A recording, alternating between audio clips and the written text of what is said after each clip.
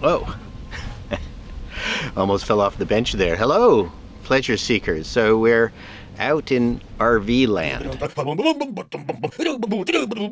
One of the things that both myself and Ramona were discussing, she's off camera there, she's very shy, and is that what's this RVing thing all about, and what is it that attracted us to it, and why are we doing it? Because it's really, well, to some people it is very solitary if you're out boondocking and you're going to different places that aren't part of a park system, where you're not parked cheek by jowl with other people. But notwithstanding that, we haven't tried the boondocking. We're too scared, but we will try it. We will try it later. However, here we are in a KOA park, and you can see more of the vehicles back there.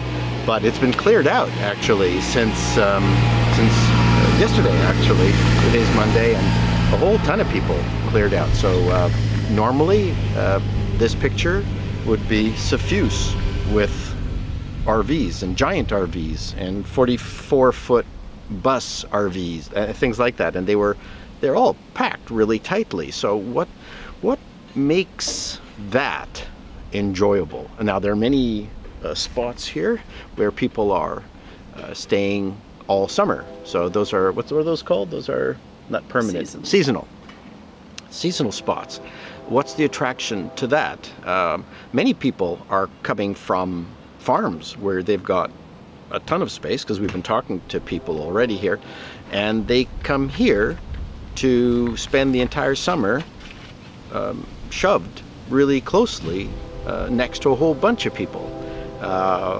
So seasonal, this starts in May, and then they leave in, Thanksgiving weekend in Canadian Thanksgiving in October. What's the attraction to that? Now, were just a ton of kids riding around here, and so there is that whole notion where the same group of people are up at a specific park, seasonal park, and they bring their family and their kids and their friends and things like that, and so that's how they spend their summer, much like the traditional cottages, which we used to be able to afford here in Ontario, which no one can anymore. But we've now been to, I don't know, 4 or 5 places, and each place is different, and none of them we would want to spend weeks and weeks at, but we have the option of moving from one place to another. It's kind of relaxing. And then one person in one of the RV forums, I think, wrote about it and described it the best. What we're really doing is running away. And that's really what it feels like. So it doesn't matter where we're running away to. It's just really a nice feeling to run away from business, run away from your house, run away from the things you have to do at your house, run away from whatever kids are still remaining in your house. And I think that's it. That's a perfect explanation for what we're doing. So the venues haven't really been a problem. I mean, it's weird. Yeah, you're leaving your home where you're living next to a whole bunch of other people like we are, and then we come to a place where we are next to a whole bunch of other people. How's that relaxing? How is that communing with nature? Although, again, you can see that there's lots of trees and there's lots of trails and there's things to do which necessarily you don't have in the city. So that is one of the benefits of doing something like this. It's a change, and the fact that you are getting to know friendly people. You have some really, really nice chats. Everybody wants to talk to you, and that's a change. So running away really is the best metaphor for what it is this whole RV, I think, is all about. And you just keep running away, because we'll be going away from here to Cobalt, Ontario. And so we're running away from here. So we only have to stay here for 3 days. And then we'll stay 3 days in Cobalt and enjoy our time there. And it's a leisurely experience. The other thing that dawned on me as to just why does this feel like a vacation is that even the driving part, for me at least, felt like it was part of the vacation.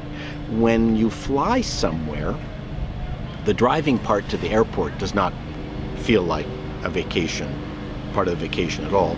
In fact, you're just stressed about parking your car at $100 an hour and whatever airport parking lot, or you take a limo for $3,000 or whatever it is that they charge in Toronto these days to get to the airport. That's not particularly fun. Lining up in customs isn't particularly fun.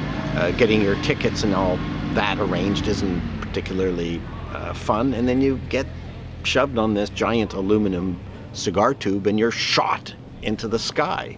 And probably the trip back adds all the stress that had been relieved while you were actually vacationing.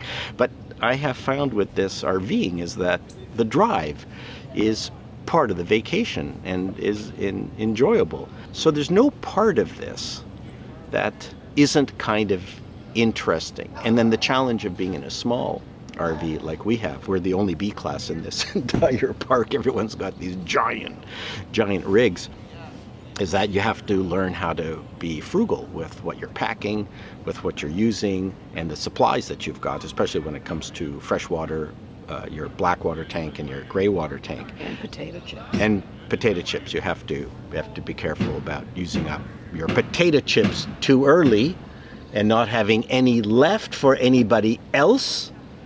No names. I'm not mentioning any names. But for now, especially with this stupid pandemic, we're pretty happy to travel around in Canada because there's an awful lot to see. Anyway, so those are my thoughts, our thoughts, as to just what made RVing of interest to us and why it continues to be interesting. Is there anything that I forgot that you want to add? No.